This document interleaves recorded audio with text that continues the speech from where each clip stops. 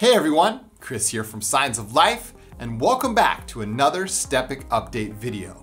In this video, I'm here to show you all around the new features in the latest update to Stepic, Stepic 1.5. Before we get into all the new features that have been added to Stepic, I'm happy to announce that this update is once again free for all existing users and can be downloaded via the website or updated right inside of Stepic via the application information tab at the top of the plugin. I'm also excited to announce that Stepic is now fully compatible with FL Studio 21, so for those of you who've been waiting patiently for Stepic to work in FL Studio, that wait is finally over. If I had to summarize the Stepic 1.5 update in a couple words, I'd call this the playability update, which brings some highly requested playability features into Stepic to make it feel much more like a playable instrument. Have you ever wished that you could input MIDI notes into Stepic and then map those MIDI notes to different parts of the plugin? Or have you ever wished that you could use Stepic's step sequencer features as a full-blown arpeggiator or chord sequencer? Well, now you can. There are a ton of other new features included in this update, which we're about to get into in this video, but I highly encourage you to check out the detailed release notes included with the downloaded zip file. That being said, let's get into the video, Stepic 1.5. Enjoy. So the first feature that we're going to talk about here today is MIDI Play. MIDI Play is an extremely powerful and super fun addition to Stepic, and I'm really excited to talk about it here today. So in previous versions of Stepic, you remember that Stepic has always been synced to your host DAW, meaning that you press play inside of your DAW and Stepic starts running just like this.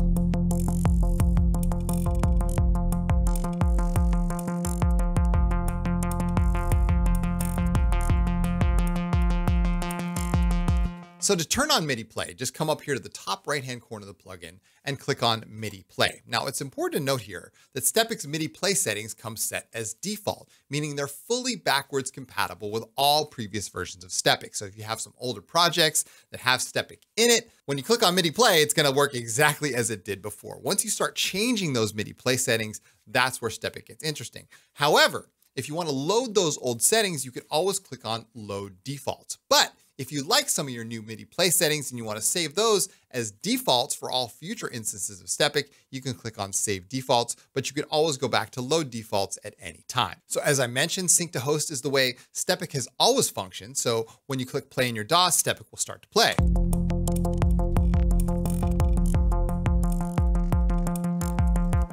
Now here's what's new. When you change sync to host to note on, now Stepic activates as a note input device, meaning that any note that you input into Stepic, as you can see, I have my Stepic track on record mode, Stepic will start to activate as soon as you start playing. So I can start hitting some keys and Stepic starts running.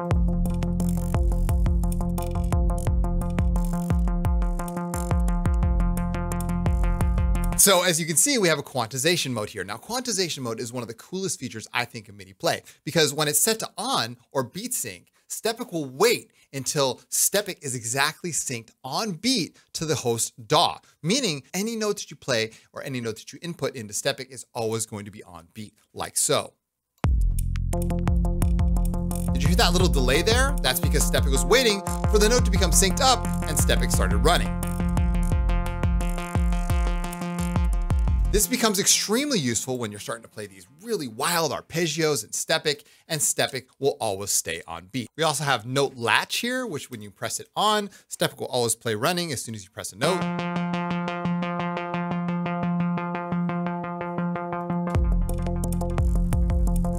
You can press release latch over here next to the MIDI Play settings, and Stepic will turn off. So next we're gonna move on to one of the more important and powerful features of MIDI Play, the note in mode. Right now you can see it's set to off, but when I click on it, there are three options here. We have Transpose, Arpeggiator, and Chord-Play. Let's try out Transpose for now. So Transpose basically works like this. It transposes the entire sequence up or down, depending on whether the played notes are above or below the root note set in Stepic. So right now I'm set to F3 natural minor, and all of my notes are set to F. So when I start playing this and start moving the keys, Stepic's entire sequence is gonna move up or down depending on what keys I play. Check this out.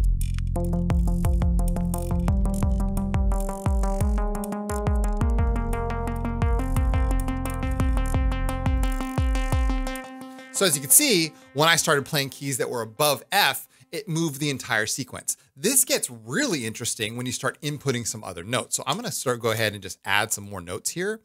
And then I'm going to bring your attention to this new option, Note in Scale Transform. So we have three options here: chromatic, ignore off scale, or to nearest. So chromatic means that the complete chromatic scale is accepted, regardless of the scale that is set in Stepic. So it doesn't matter what scale that I have up here, every single note on the keyboard is going to be accepted. Ignore off scale means that it's going to ignore the notes that are off the set scale set in Stepic. So any notes that are outside of F natural minor, it's going to ignore those. The third option, which I think is the coolest, is to nearest. So it's going to move those incoming notes that are off scale to the nearest note within the scale. So I could play any single note on the keyboard and it's going to move those notes to that set scale. And now that I've set some more options here and some more notes, check this out. This is going to sound really interesting.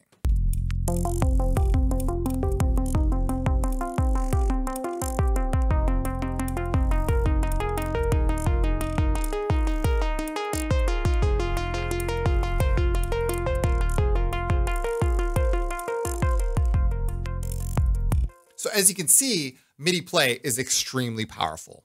Now let's move on to the second note in mode, and that's the arpeggiator. The arpeggiator in Stepic at its most basic level works like a regular arpeggiator. So if I just go ahead and play some notes, Stepic is going to replicate those notes because I haven't changed any of the notes in the step sequencer. Check this out.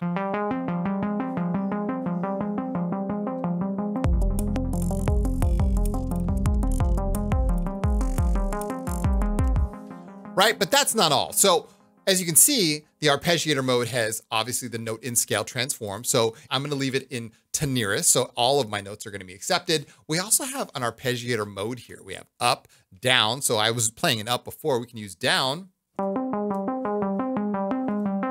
up, down, down, up. We have random here, right? Where this gets really interesting is when you start changing some of the notes and other aspects of Stepic. So I'm going to go ahead and just start inputting some notes here. And what Stepic is going to do, because I have it set on to nearest, it's going to transform all those notes to the nearest note, right? And I'm also going to use some octaves here and randomize some of those octaves. We'll put this in random direction.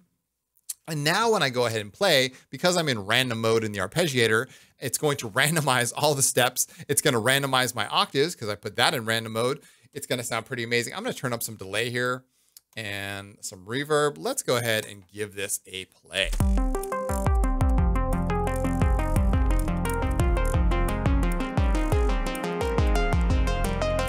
Wow.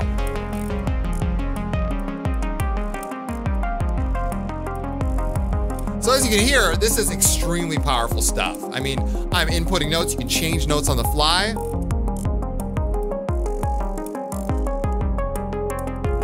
One of my favorite things to do with the arpeggiator mode is turn on the divider so we can divide some of these notes up.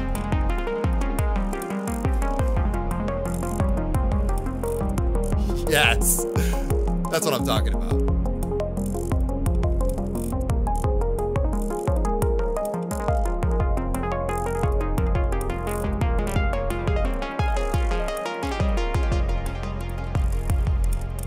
Now, a couple more things before we leave the arpeggiator. There is an arpeggiator range here, and by default, it's set to 1 octave. Now, when I change that to anything above 1 octave, we get another option here called note octave movement. And there's 3 options here. We have full range, which goes through the full range of 2 octaves. We have an octave up spiral, which is very interesting, and then an octave up down spiral. So I'm going to choose that and then start playing some notes. And as you're going to see, this provides us with another creative option for our arpeggios. Check this out.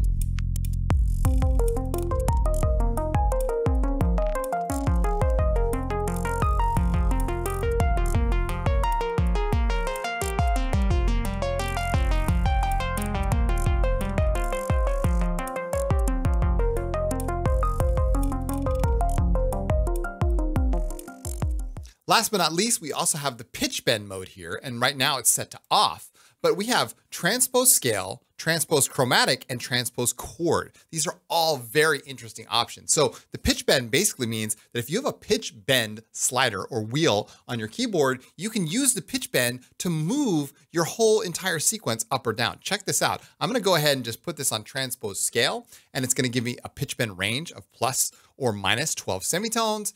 And I'll go ahead and start using the pitch bend on my push to start transposing this entire scale in real time. Check this out.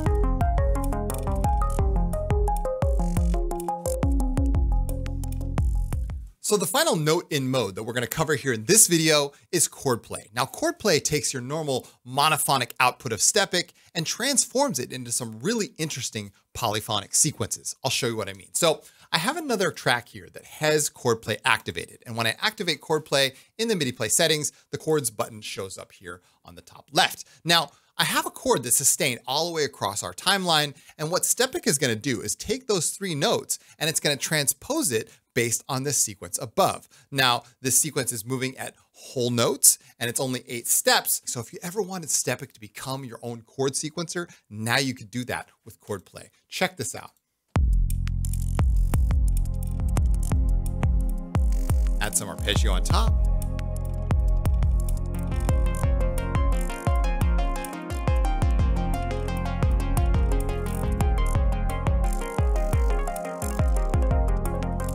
Oh yeah.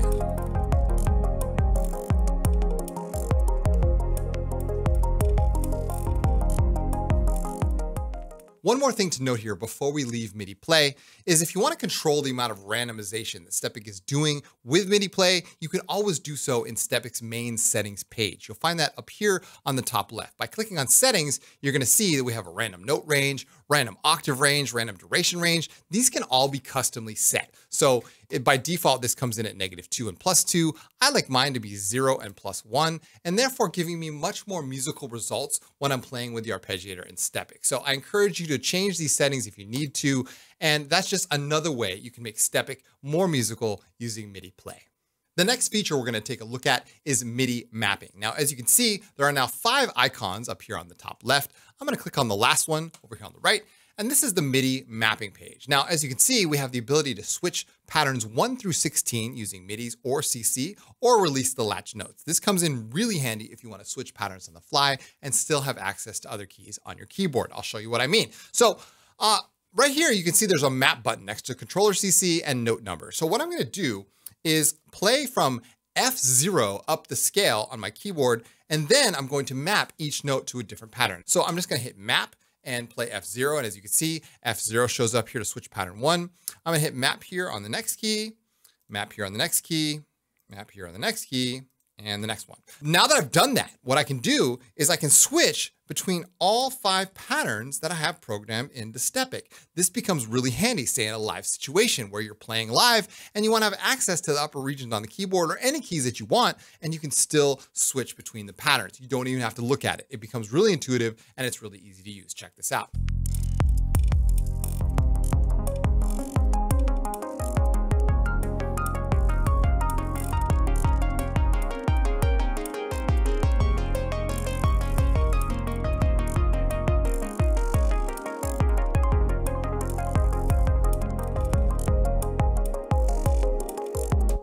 Now, it's important to note here that all of Stepic's instances can be mapped independently, meaning you can have one Stepic instance mapped to one set of keys and the other one is mapped to another one. You can set these as defaults. It's really an amazing feature, and I'm super excited that they've added it to Stepic. So the last feature that I'd like to mention is Stepic now fully supports MIDI Thru. By coming up here to the top left, you can see there's a Thru button. You can click this and you can individually select which MIDI messages you'd like to be passed through Stepic, such as Aftertouch, pitch bend, Modwheel, controller change by CC number, or program change or note on and off. It's a really handy feature, and I'm super excited that they brought it here to Stepic.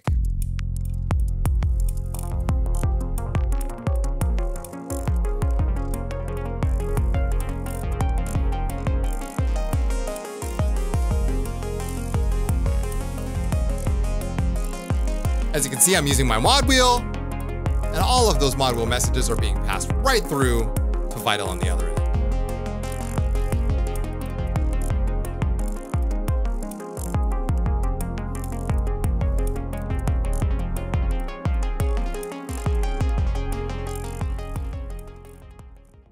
So that's it. All in all, Stepic 1.5 is an extremely useful and playable update that will hopefully inspire you to make better music than you've ever dreamed of before. I want to thank Jens at Devicemeister for having me on here today. And if you want to find out more about me, you can do so by checking out my YouTube channel where I teach ambient music tutorials and sound design. You can also check out my brand new website where you can book time with me for ambient coaching, download free stuff, and so much more. I'll leave the links down below in the description for both of those. Thanks again for watching, and we'll see you guys in the next one.